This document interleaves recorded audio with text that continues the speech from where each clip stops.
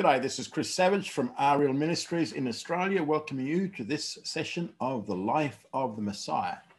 I pray that it will be of benefit to you and help you in your Christian walk. Thank you for coming along. Okay, so welcome to this session, and tonight we're looking at paragraphs 72 to 76. And last session, we looked at Jesus's power over disease and death, and that was with the healing of the woman with the issue of blood, and death was the raising of Jairus' daughter. The woman with the issue of blood stuck up behind Jesus when he was all pressed in and touched the hem of his garment, and that was a demonstration of her faith there. And Jesus says, "Oh, who touched me?" And, the disciples were a bit miffed about that because everybody was touching him. And Jesus said to the woman that it was not the fact that you touched me, but it was your faith that made you whole. And she was instantly healed. Now, Jairus heard that conversation, and his daughter is now dead. And they end up at his home where all the weepers are there, the mourners are there, and Jesus turfs them all out, and he goes in with 3 disciples, and he just says to the young woman, "Arise," and she rises up. Again, they're all amazed.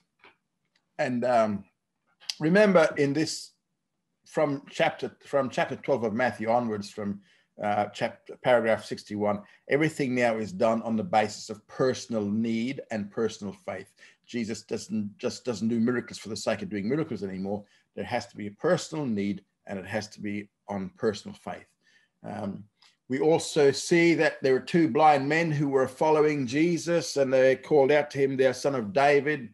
Jesus didn't respond. Why? Because Son of David is a messianic title, and Jesus is not offering himself as their Messiah anymore. He has rescinded that offer of the kingdom, and now it's he doesn't answer to that title. What we see, though, is that when he goes privately into a house and the 2 blind men follow him in, we know what their personal need is. They want to see. And he says, "You believe I can do this?" They said, "Yes." And boom, sight restored. So Jesus, once again, we see casting a dumb demon also. The people were amazed. The dumb man spoke, people were amazed, but once again, the hard-hearted Pharisees said he does it by the power of the prince of the demons, Beelzebub. So they're not having a bar of it. We also saw his final rejection in his hometown of Nazareth. He was teaching in their synagogues up there in the synagogue, and they got pretty miffed about him teaching them. They were pretty much offended, actually, in his teaching. Why? Because as far as they're concerned, listen, you grew up in this place and you went to the school system here, and you are not smart enough to be teaching us because you never attended any rabbinic schools or anything like that. So they believed that Jesus was pretty arrogant in teaching them about the scriptures. And as a result of that, he didn't do many mighty works up there in Nazareth because of their unbelief. Now, having been rejected up there, he now sends his disciples on a mission. And the reason for the mission is because he looked upon the state of the people as they were distressed and they were scattered as sheep, not having a shepherd. So what he's saying is that, listen, in amongst this mass of people here, there are sheep in there who were the believing remnant, and they need to be continued to be ministered to. So, he was looking out for them. He sends his disciples out to go only to the Jews because, his mission was only to the Jews. And what are they going to tell them? They're going to tell them about God's kingdom program, the fact that it's been postponed.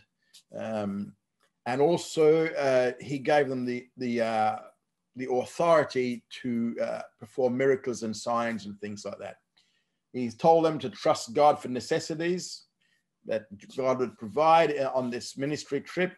And their ministry was now to individuals. It wasn't to the masses anymore. And so what they'd do is they'd go into a town. If they found somebody worthy there, and somebody worthy would actually be a believer who would be part of the believing remnant of that day, they were to stay with them. if they were met by non-believers or the non-worthy, he says, shake the dust off your feet as a sign of judgment against them. Now, Jesus told his disciples about the fact that there is coming persecution for them. And he says, listen, when you're in a position where you look like you're going to be persecuted or hurt, he says, be as shrewd as a serpent in trying to avoid being hurt. But he said, if you can't avoid being hurt, well, be as harmless as a dove.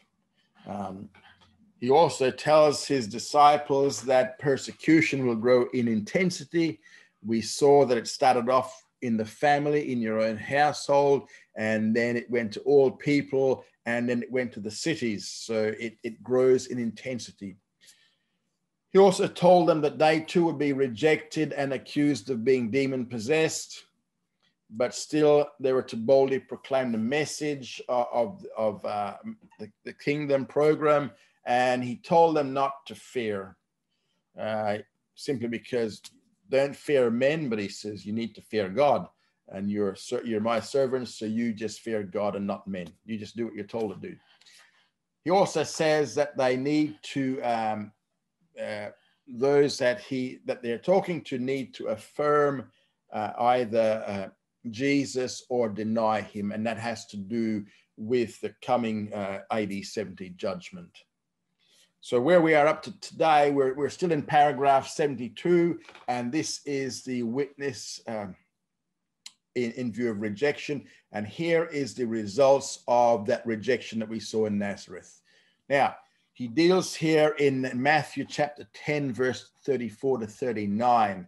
And here Jesus gives three specific points to his disciples.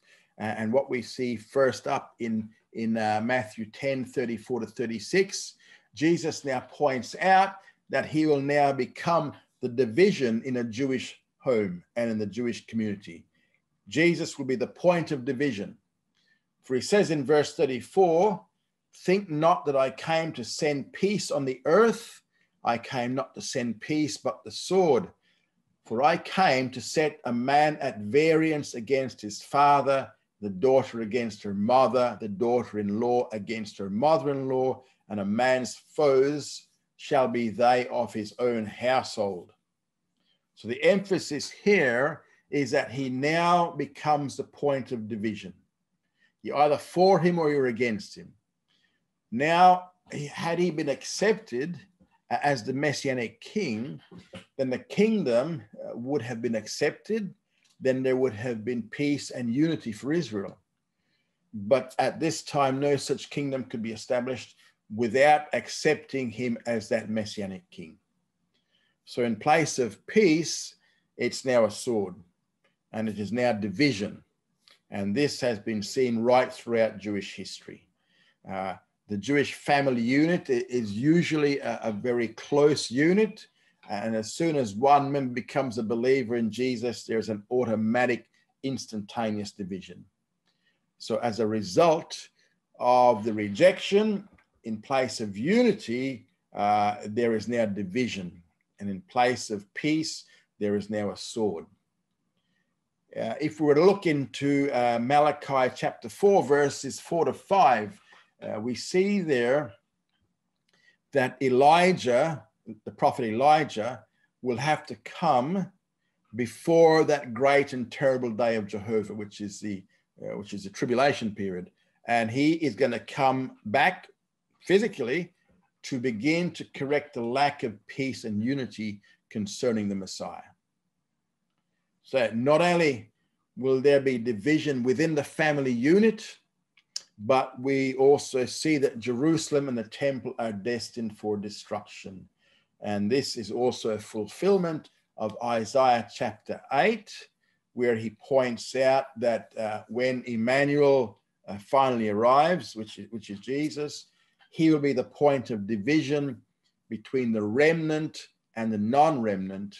And so this also fulfills the prophecy of Simeon in Luke 2:29 to 36, when Simeon had that young baby in his hands. For the remnant, he'll be their sanctuary, but onto the non-remnant, he'll be the stone of stumbling and the rock of offense. Now, secondly, in 37 to 38 of Matthew 10, the coming of the Messiah means that he is now the symbol of acceptance or rejection. So first up, he's a point of division. Now he's a symbol of acceptance or of rejection. So now the individual believer must make a full commitment to discipleship, and this means that they have to choose between Messiah and the family. Now we're talking about the Jewish believers here. For the family must be rejected for the sake of following the Messiah. And in verse 38, when Jesus says here that taking up the cross, they must fully identify ourselves with his rejection. Now, we know that salvation is based on pure faith and trust in the death of Messiah who died for our sins. But discipleship means a much greater commitment that needs to be carefully thought out, but it really needs to be made. He's called us to be disciples. So the third thing we see here now is that in verse 39, we see the necessity of losing one's life in Messiah. So he goes on to say here, so that he that findeth his life shall lose it. He that loses his life for my sake shall find it. The context of this verse is very important here because it dealt with the consequences of the unpardonable sin. And so what we see here is that if a person tried to save his life and escape persecution by denying Jesus, he would end up losing his life in the AD 70 judgment. And that's what the book of Hebrews, that's the writer of Hebrews is writing to Jewish believers exactly in that position. However, if a believer died as a martyr, he would find true life and will be especially rewarded during the Messianic kingdom. So that in the Messianic kingdom, there are going to be those who will be rewarded and those who will not be rewarded, even though they're in the kingdom. So there is the necessity of losing one's life in the Messiah, means that he is all in all. He's above family. Now we see the rewards for individuals who accept. And again, we're still in Matthew, and this is Matthew 10, verse 40 to 42. In the last point that we just looked at, Jesus was talking about rewards for the individuals who accept the apostles' teachings. And this is what we're looking at here. The principle here is that those who receive the apostles are viewed as having received Jesus himself. So he sent the apostles out. Those who receive the message of the apostles, it's as if they were accepting the message of Jesus himself or having received Jesus himself. Because remember, when we were talking about the centurion way back in paragraph 55, we saw there that when one responds to the ambassador, one is receiving the one himself who sent the ambassador. So it's the same as receiving the one who sent him. So what we see here is that the person who receives a prophet and the word of the prophet shall receive the reward of the prophet. The same principle also applies for the reception of the righteous man. Also, he goes on to say, whosoever shall give to drink unto one of these little ones a cup of cold water only, in the name of a disciple, verily I say unto you, he shall in no wise lose his reward. So even giving a follower of the Messiah a cup of water for the sake of the Messiah will bring its reward. Something as simple and basic as that. The task, even though it might appear very insignificant, even if it's simply being, the one who vacuums a church building, etc., these are all going to be rewarded. So even the smallest task done for the sake of the Lord will not lose its reward. And now we see the fulfillment of this. There's several passages, three of the Gospels speak about this. We see Matthew chapter 11, verse 1. We see Mark chapter 6, verse 12 to 13. Also Luke chapter 9, verse 6. Now, with these words, Jesus had finished commanding his 12 disciples. That's in Matthew 11, verse 1. Again, what we see here is that Matthew emphasized again that Jesus addressed these instructions specifically to the apostles. Now, having received this very lengthy commission, they now went out to fulfill it. And part of their message was repentance. It says, Mark chapter 6, verse 12 says, and they went out and preached that men should repent. Now, remember, well, you should know, but the word repent means to change one's mind, or it means to do basically it means to do an about face, to do a 180. So what did the people need to change their minds about? Well, they needed to change their minds about Jesus and the fact that Jesus was not demon-possessed, as the leadership of Israel were saying. So those individuals who changed their mind about Jesus actually received salvation, and they then became members of the believing remnant of that day. So what they had to repent of here was the belief that Jesus was demon-possessed. They had to change their mind about that. And we see Peter talking to Jews in Acts, repent and believe. Change your minds about Jesus, that he's not demon-possessed, and believe on him. Okay, now we come to the section where we see the death of the herald. And remember, the herald of Jesus was John the Baptizer. And we see this in chapter 14 of Matthew, verses 1 to 12. Also in Mark 6, 14 to 29, and Luke chapter 9, 7 to 9. John the Baptizer, he had an active ministry for around about 12 to 14 months. And then he was inactive because he spent just under 2 years in prison. So altogether, he was in the public eye for about 3 years, somewhere around that.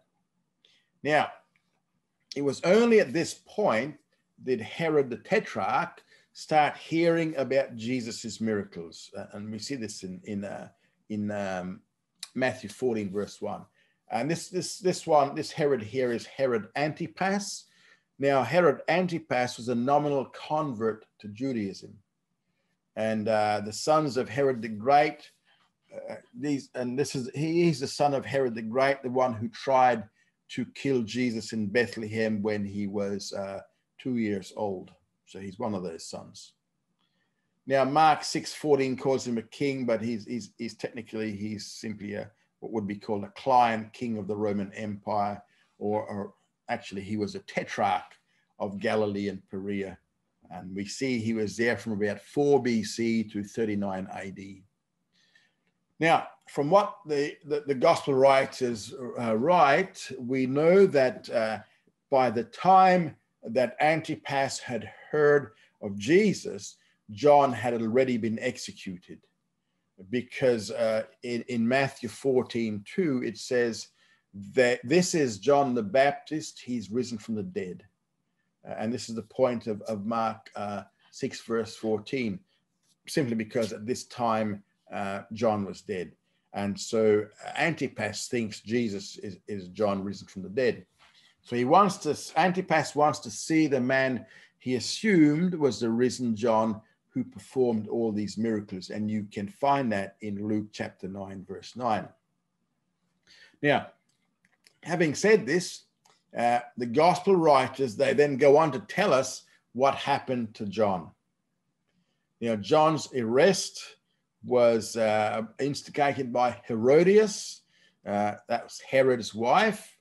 And we see that in Matthew verse 3 of Matthew 14. For Herod had laid hold on John and bound him and put him in prison for the sake of Herodias, his brother Philip's wife.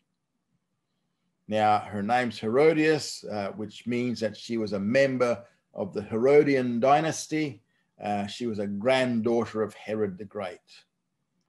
So Herod the Great had a number of different sons by a number of different women, and his favorite wife was Mariamne, and she had a son named Aristobulus, the father of Herodias. So this is the Herodias we're talking about. Now, because of his paranoia, Herod imagined his family members were actually conspiring against him, so he had several of them executed, and lo and behold, his favorite wife, Mariamne, and Aristobulus was amongst those. So she wasn't that favorite. Now, speaking about Herodias, this is the granddaughter of Herod.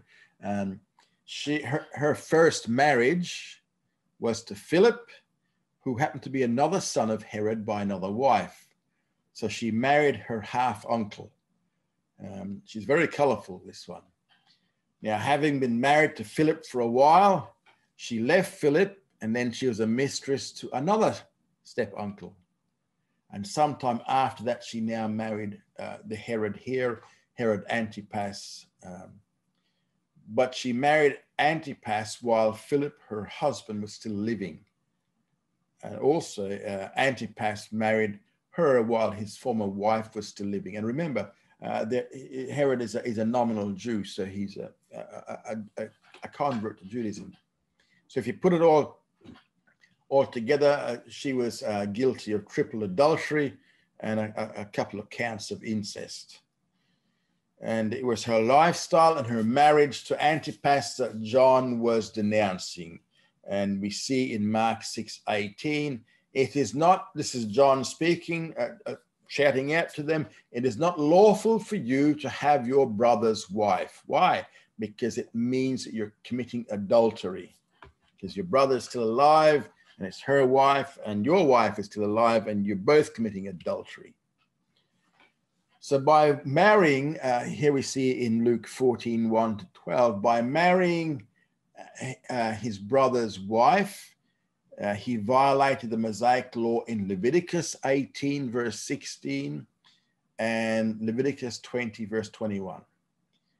Now, Herodias, by marrying her uncle, she violated Leviticus 18, 12-14, and Leviticus 20, 19-20. So what we see here is that Herodias did not want to be reprimanded for her sins. So what she did was she wanted John arrested. And Herod granted her request. But because Herod feared John, we see in Mark chapter 6, verse 20, knowing that he was a righteous man. That's why he feared him. He had him arrested but not killed, but he kept him in prison.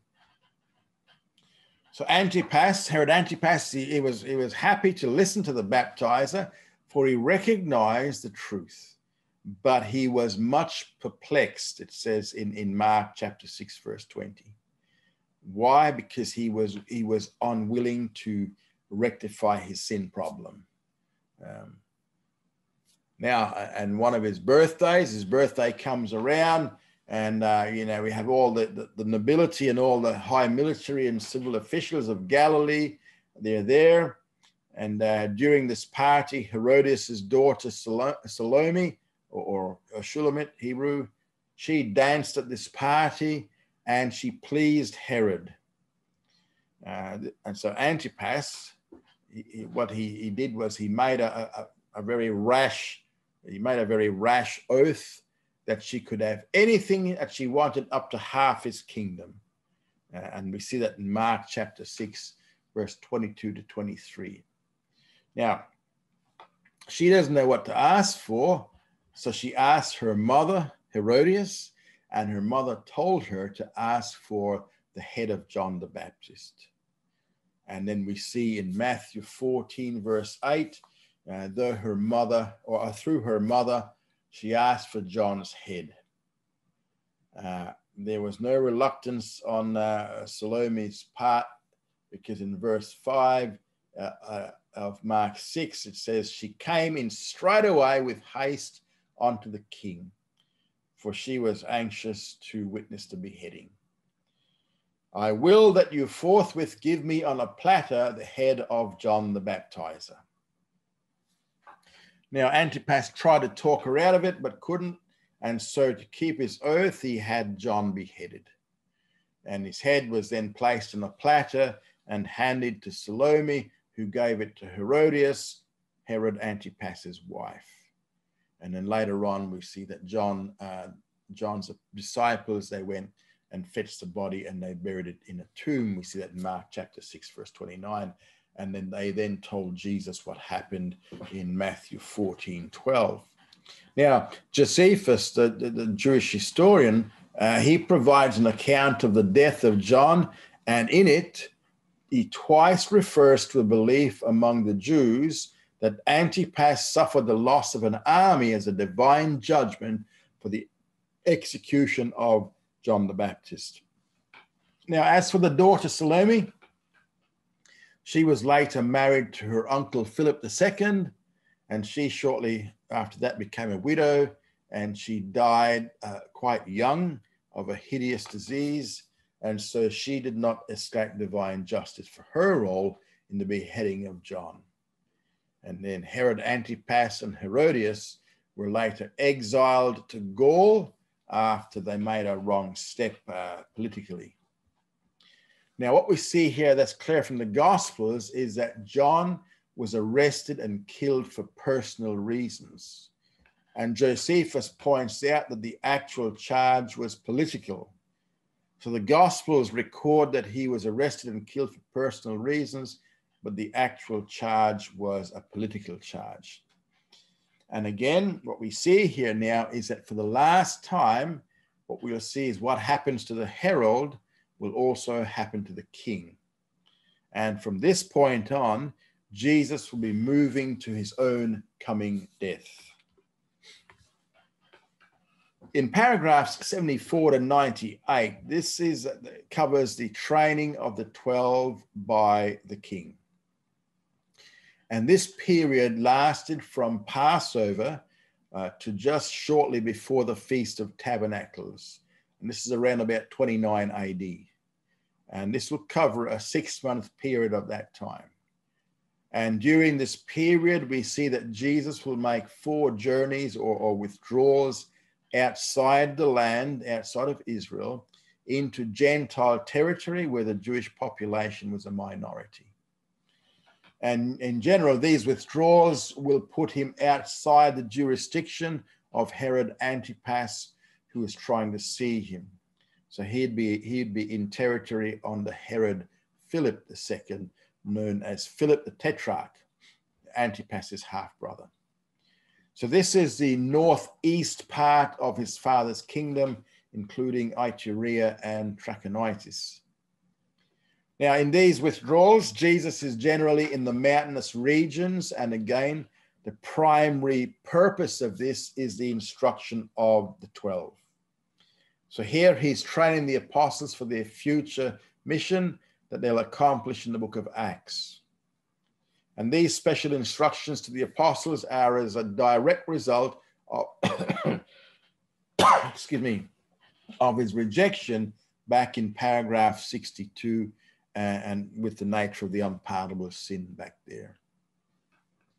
So John places the next event, the feeding of the 5,000, near Passover, because he states here in John chapter 6, verse 4, now the Passover, the feast of the Jews, was at hand.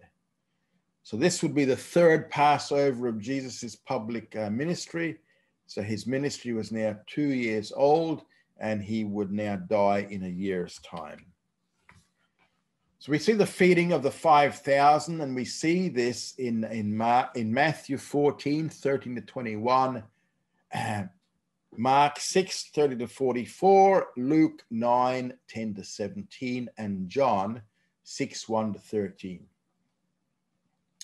So this now is a 2-year point since his public ministry. but it also marks the beginning of his final year of his ministry. So this paragraph here marks the beginning of the final year of his ministry, and he's going to die at the following Passover, the following year. Now we see here the miracle of the feeding, and this is a very unique miracle because it's the only miracle performed by Jesus, and all four Gospels recorded it. This is the only one. It's also the fourth. It's the fourth of John's 7 signs, and this miracle is to instruct the disciples, and the purpose of it is to teach them the nature of the ministry that he's going to be entrusting to them, and instruction of his ability to provide for their needs. So he's going to prove to them that I can provide for your needs in the ministry that you're going to be going into. So this whole thing started, we see in Mark chapter 6, verse 31, because as the apostles had come back from their teaching and preaching tour, they were relaying everything to him that had happened. He had sent them out 2 by 2, and their success was obvious. And now Jesus invited them to take a rest for a while. And we see here in Mark 6, and he said unto them, come ye yourselves apart into a desert place and rest a while. For there were a many coming and going, and they had no leisure so much as to eat. So they were under the pump. People were coming everywhere to see them. So what they did was they boarded a boat and they went across to Bethsaida Julius. And what we see is that the multitudes followed him on the land. They weren't letting them get away. So we're going to see that there's going to be 5,000 men. That's 5,000 men plus women and children are going to be fed. And the purpose, again, is for the training of the 12. And so what we're going to see is that these miracles will be teaching points for the disciples, even though many others may benefit from it, but it's specifically for the teaching of the disciples. And he's going to have several private conversations with different disciples, which we'll see in the text here. So again, we need to see that Jesus is moving from the masses to the individuals. In Luke chapter 9, verse 10, it says that they withdrew apart. So when Jesus and the disciples traveled by boat to Bethsaida Julius, this Bethsaida was on the northeast coast of the Sea of Galilee, and it needs to be distinguished from the Bethsaida of Galilee, which is in the Jewish territory, which is on the other coast, the northwestern coast. And that was the home of Peter, Andrew, and Philip. So that's on the west coast of the Sea of Galilee, or the Sea of Tiberias. So this boat trip's about 4 or 5 miles, and Matthew chapter 14 records in verse 13 that the multitudes followed him on foot from the cities, and Mark says all the cities, and John 6 verse 2 says a great multitude followed him. And Luke 9 says the multitudes followed him. So obviously, the multitudes were following Jesus on foot. So all four gospel accounts show that the interest of the masses or multitudes was quite strong in following Jesus. So what we've seen here is that they have not yet fully accepted their leader's explanation that Jesus is demon-possessed, that his power was from Beelzebub. And why was it strong? It was strong because of the signs that they saw him do. It was also strong because of the physical benefits, which we're going to see later on in paragraph 78, that they had been receiving. So the focus of the people was on the physical benefits and not on the spiritual appropriation. So while Jesus and the apostles, they sail across to Bethsaida Julius, the people follow, and that was about 10 miles by foot.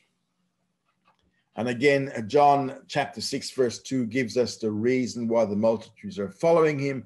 It was because of the signs that he did.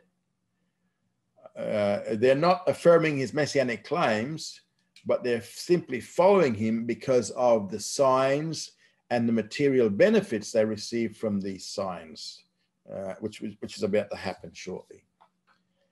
In Mark 6, verse 34, it says that Jesus had compassion on them because they were as sheep having no shepherd. And Matthew 14, verse 14 says he had compassion on them and healed the sick. Same thing in Luke 9:11. He spake to them of the kingdom of God, and those who had need he healed.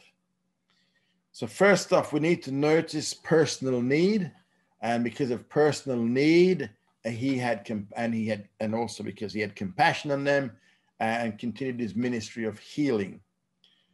But secondly, we also notice here his view of the sheep. Remember, it's not the job of the sheep to look for food. It's the job of the shepherds to make sure that the flock have food. And again, we see here, it says, they were as sheep not having a shepherd. So that's in Mark 6, verse 34. So what we see here is that the issue in their mind was, which shepherd do we follow? Do we follow Jesus, or do we follow the previous shepherds we had, which were the Pharisees? Which ones do we follow? The old shepherds or the new ones? So that's why their indecision made them look like sheep not having a shepherd. And in Luke chapter 9, verse 11, in this verse, we actually see him exercising the ministry of a pastor teacher. And he does three things here. First of all, he's teaching them the truth. Secondly, he's tending to the flock by healing them. And the third thing we see is that he is also feeding the flock by meeting a specific physical need. However, his continual conversation with the apostles show that it was always intended to be a lesson for them. So even though he taught and healed the masses, the purpose was to get away from the masses, but they followed him. And since they did, he was going to use them as a backdrop to teach the disciples these lessons they had to learn. And we see here now there's some personal questioning of individual disciples. And for John 6, verse 5 says that Jesus came up to Philip and asked him, "Where are we to buy bread that these may eat?" Now, why is he asking Philip this question? Because this happens to be Philip's home territory, as we know from back in John 1, verse 43. So being from the territory, Philip would know two specific things. Number one, he would know that there was not enough food in the area for such a large crowd. And also, Philip would also know that even if there was food available within the 12 group, within the apostolic circle, they would not have the money to buy it. Then we see in Mark verse 37, it says they had 200 denarii. Now, a denarii is a day's wage. We find it out from Matthew 20, verse 2. But even with 200 denarii, it was not enough to feed this crowd. And John says so in verse 7. He says 200 denarii, this is John 6, verse 7. He says 200 denarii worth of bread is not sufficient to feed them. Now, in that day, 1 denarius would buy 10 quarts of wheat or 30 quarts of barley, but even that would not be enough. Also, the fact is that the area did not have that much food available anyway. So 200 denarii would have bought 2,000 quarts of wheat or 6,000 quarts of barley. But even this was not enough to feed the multitude of people who were now present. Remember, we have 5,000 men plus women and children. Now, up to this point, Philip is involved in this conversation, but now another apostle is brought into the conversation in John 6, verse 8. It's now Andrew. This is Peter's brother. He comes on the scene and he has a lunch from a lad who had 5 barley loaves and 2 fishes. And he says, but what are these amongst so many?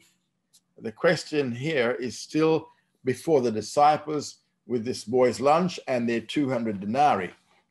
But also what we see here is that even if there was enough money, there was not enough food in the area to support this crowd. So what do the disciples do?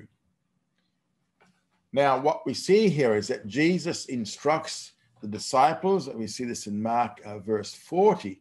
He instructs the disciples to get the crowd seated in groups.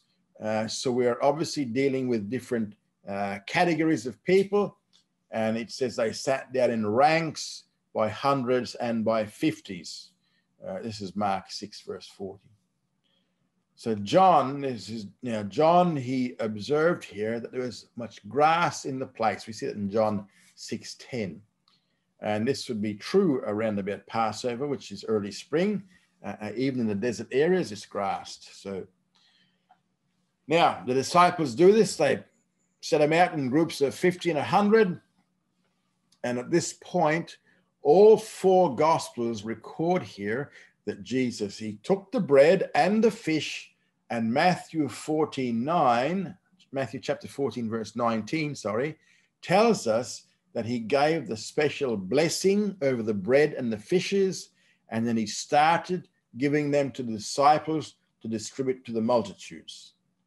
And the blessing he would have said would have been, blessed be you, O Lord our God, who brings forth bread from the earth. That is a typical Jewish Thanksgiving. Now, at this point, the bread and the fish just kept coming and coming and coming. Remember, we only have 5 barley loaves and 2 fish. Luke chapter 9, verse 17 says, and they did eat and were all filled. In fact, there was enough to feed everyone, but in Mark chapter 6, verse 43, there were 12 basketfuls left over of the bread and fish. So the 5 barley loaves and the 2 fish fed the 5,000 men plus, and it also had 12 baskets of bread and fish left over.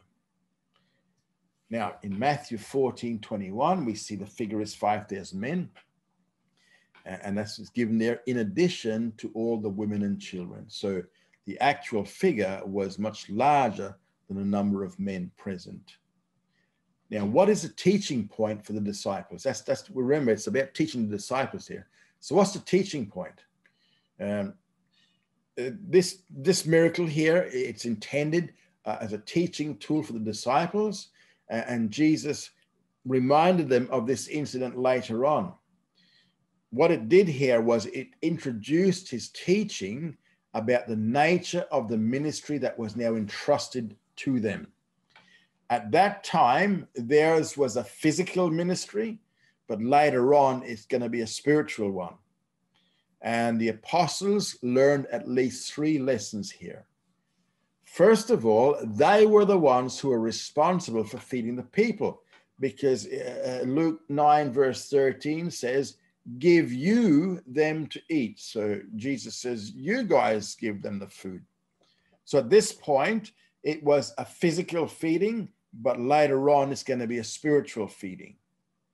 The second thing here is that they had to realize that they were totally incapable of feeding the multitudes by themselves. We saw that back in John 6, 5-9, in this conversation with Philip and Andrew. And so the third thing we see here, or the third lesson they need to learn here, is that they were simply to distribute what the Messiah provided. So Messiah, gave the loaves to the disciples and the disciples to the multitudes. We see that in Matthew 14, verse 19. So they're the 3 lessons.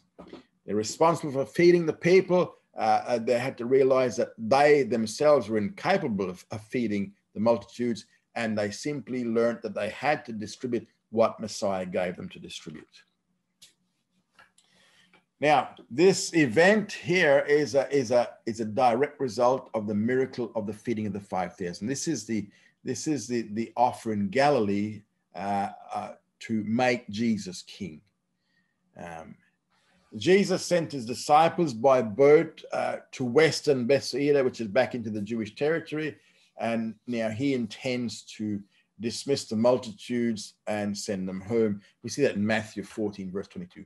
So we're currently in the section with Matthew 14, 22 to 23, Mark 6, 45 to 46, and John 6, 14 to 15.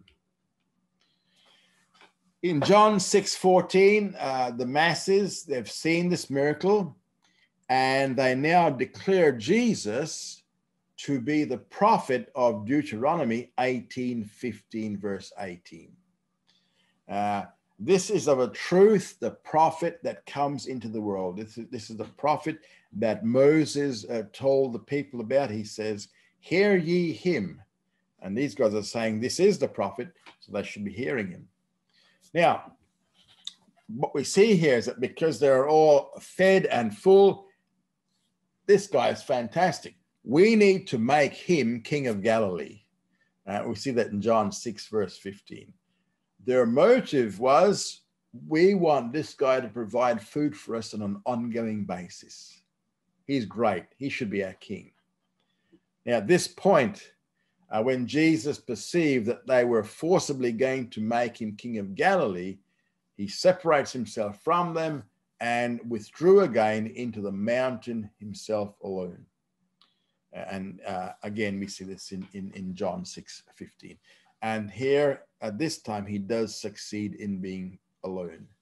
And now what we see here is that he begins praying. We see that in Mark 6:46. Three basic reasons why he rejected their offer. The first, the leadership of Israel had already rejected his messiahship. The unpardonable sin had been committed and the point of no return had been reached. So it's too late to try to crown him king now, because that horse is bolted. And the second thing is, they're only trying to make him king over Galilee. But the Jewish prophecies, such as Psalm 2, verse 6, for example, they declared that Messiah was to be enthroned in Jerusalem, not Galilee. But as for me, I have installed my king upon Zion, my holy mountain. So Galilee is not the place of his enthronement. It has to be in Jerusalem. And the third thing is, well, which is a pretty obvious one, their motivation is totally skewed. It's totally wrong. They want to make him king only because they were fed, only because their physical needs were met. Being fed and not having to work for it, that's a great program. And they wanted to keep it up. We want this. So Jesus now addresses the issue of wrong motivation when he meets these Galileans at a later time in paragraph 78. Now, we look at the training through the storm, and we see this in Matthew 14, 24 to 33, Mark 6, 47 to 52, and John 6, 16 to 21. And this event here, this storm, training through the storm, this is the fifth of John's 7 signs. And there the lesson for the apostles is that they were to be dependent upon the Messiah in any and every situation. Remember, Jesus sent them by way of the sea to Capernaum. We see in John 6:17, and he went to the mountain to pray. Now, in what we see, the lesson here for the apostles here is a lesson on dependence on the Messiah. They're separated from him. They're in the boat. They're heading across to the other side, and they find themselves in a pretty dire situation. And 3 of the gospel accounts tells us the predicament involved. And what we see here is 3 of the gospels tell us, first of all, that the timing of the storm, the location of the boat, the duration of their struggle on board, and the hopelessness of the situation. So that the 3 gospel writers are all agreed on this. Now, what's the situation? It is now sunset. And this comes out in Mark's account in Mark 6:47. It says, when even was come, so it's evening time. And in John 6 verse 17 says, it was now dark. So sunset's gone. That's the first thing. So it's sunset. Second thing is that the storm hit them when they were in the middle of the lake, middle of the sea. We see this in Matthew 14 verse 24. It says, Matthew writes, for the boat was in the midst of the sea. So for the second time in the Gospels, these sudden winds came down, causing a storm to rage across the sea. And here it is at this point that those sudden winds come down upon the lake, as we saw back in paragraph 67. The third thing we see here is that they were in the storm a total of 9 hours. Mark chapter 6, verse 47 tells us that they began sailing when the sun was setting. Then in verse 48, it says at about the fourth watch of the night. And then Matthew chapter 14, verse 25 tells us the fourth watch of the night. So the fourth watch of the night is between 3 a.m. and 6 a.m. So although they were in the storm about 9 hours altogether, incidentally, in the first century, Roman usage of time, a night was divided into 4 watches. A watch was a period of time where a group of soldiers stood guard before being relieved. So we had the 4 watches were the evening watch, which was 6 to 9 p.m., the midnight watch, which is 9 to 12 p.m., the cock crowing, which was 12 till 3 a.m., and then the morning watch was 3 till 6 a.m. Now, so that's just a bit of incidental there. Now, the fourth thing here that we find is that they are in a totally hopeless situation, because Mark 6 verse 48 says they were distressed in rowing, for the wind was contrary to them. And then John 6:18 says that the sea was rising by reason of a great wind that blew. Verse 19 of John says that they rowed 25 to 30 furlongs, which is about 3.5 miles, which is around about 6 kilometers. So it took 9 hours to go 6 kilometers, 3.5 miles. And they were still in the middle of the lake. So they're struggling. And these disciples, remember, they're in the boat by themselves because Jesus had already sent them ahead. He was going to walk back.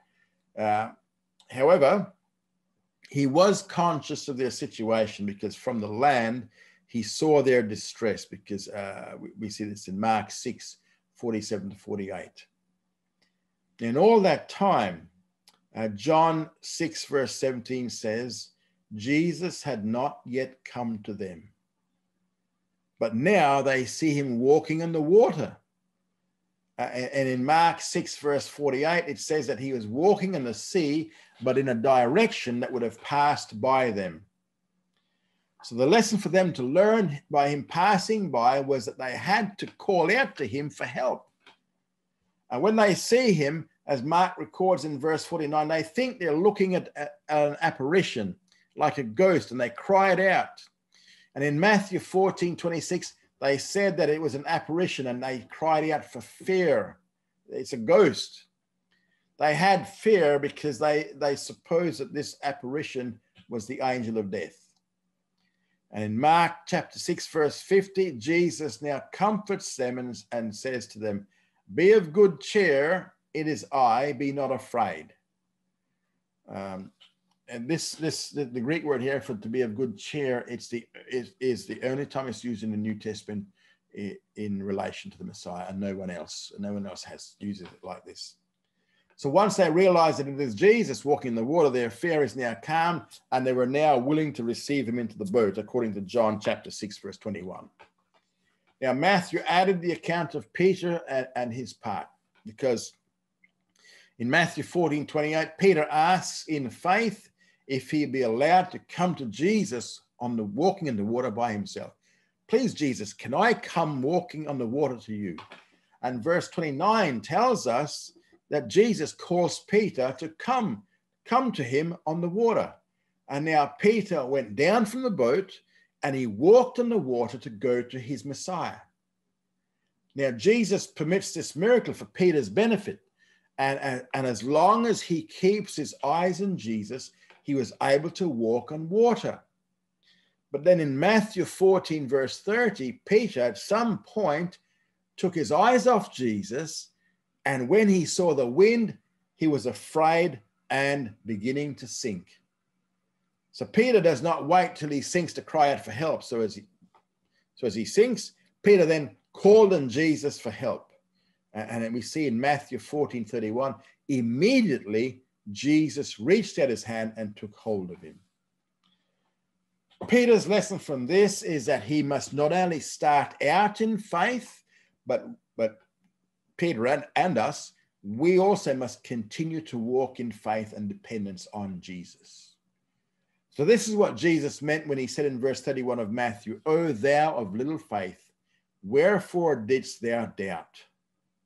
And this was the lesson in faith for Peter, for he has to continue walking in faith and not doubting life's entire walk. Also, the lesson here included the principle that obedience to Jesus' command does not immediately remove all obstacles. Jesus did command Peter to come to him, but that did not guarantee that the wind would cease. The wind was still blowing, which is what caused Peter to become so fearful. So obedience to Jesus' commands does not necessarily remove the obstacles.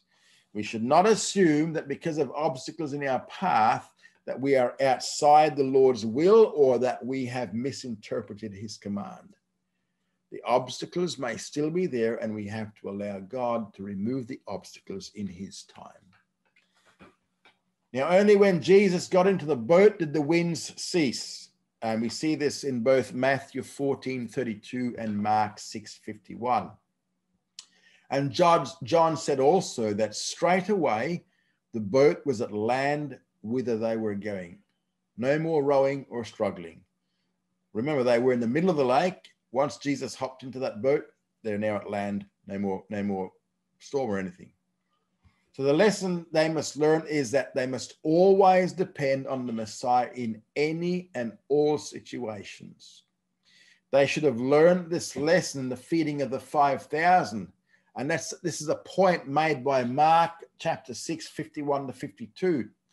It says, and they were sore amazed in themselves, for they understood not concerning the loaves, but their heart was hardened. So their failure to learn that lesson of Jesus providing explained why they were so fearful in the boat. In Matthew 14:33, it states there, and they that were in the boat worshipped him, saying, of a truth, thou art the Son of God. And here they have very good theology. Jesus is the Son of God, but they had very poor application. For they have not yet learned to depend on him for all things, so they had bad application. They became fearful in a situation in which they should have trusted the Lord. The spiritual life without good theology it's impossible. You need to have good theology. If you do not have good theology, you will not have victory in the spiritual life. On the other hand, a good theology without good application will result in spiritual deadness. There needs to be good theology applied to the daily life of you and I. Okay, that is it.